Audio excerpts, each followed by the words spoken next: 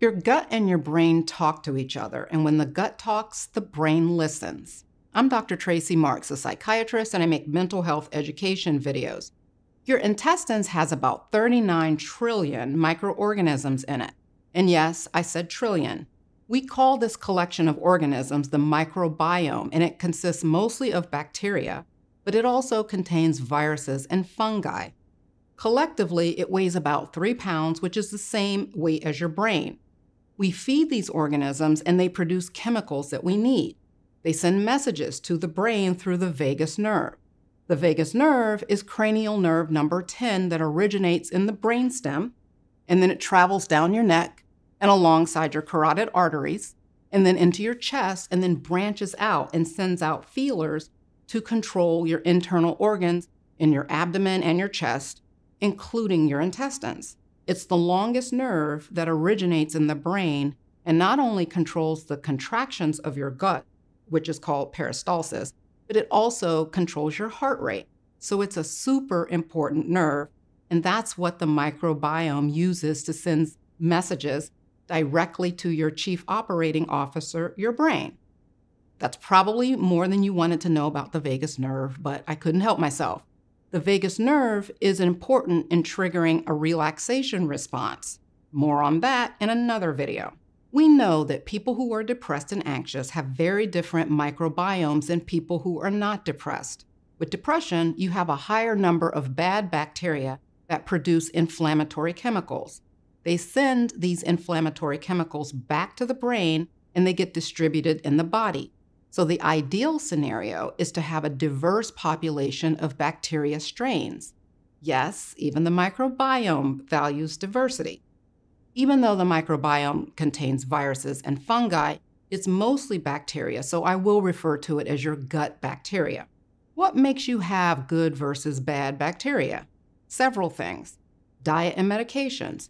Diets high in processed foods, sugar, red meat, and fast food promote the bad bacteria. And lots of medications, and not just antibiotics, can change the population of your gut. Your age. As you get older, your bacteria population becomes less diverse. Your sleep. Bacteria are sensitive to circadian rhythm changes, so poor sleep promotes bad bacteria and increases inflammation.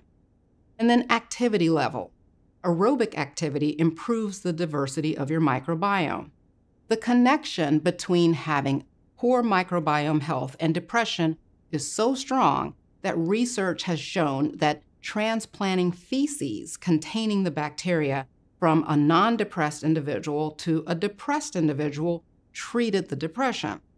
So we know that this is a real thing that matters, but unfortunately, it's not practical to do fecal transplants because of the risk of transmitting infection. Plus, there's just something about having someone else's feces injected into your body that just doesn't sit right. No pun intended. So until we have maybe an artificial option, you have to boost your own gut health. And here's some suggestions. The first thing is to clean up your diet by eliminating or reducing processed foods, sugar, and red meat. The Mediterranean diet is a good choice for this kind of diet, and I talk about this diet as a treatment for depression in this video. Then you want to eat prebiotics. Prebiotics are the fiber that feeds the bacteria and keeps them in circulation. These are foods that are high in inulin, fruit, sugars, polyphenols, and polyunsaturated fatty acids. Some examples of prebiotics are onion, garlic, bananas, walnuts, wine, oily fish, and oats. I have a handy guide that you can download from my website. If you're already part of my email community, you got this when the video first published. You can get it from my website without leaving your email address, but then you'll have to go back to my website every time I give away something. Then there's probiotics. Probiotics contain the actual bacteria that you ingest to increase the good population of bacteria. You can get them from your diet or you can take capsules. It's always best to get important nutrients from your food rather than supplements.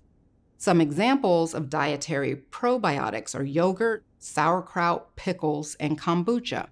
Because these foods contain live bacteria, you should check with your doctor if you are severely immunocompromised.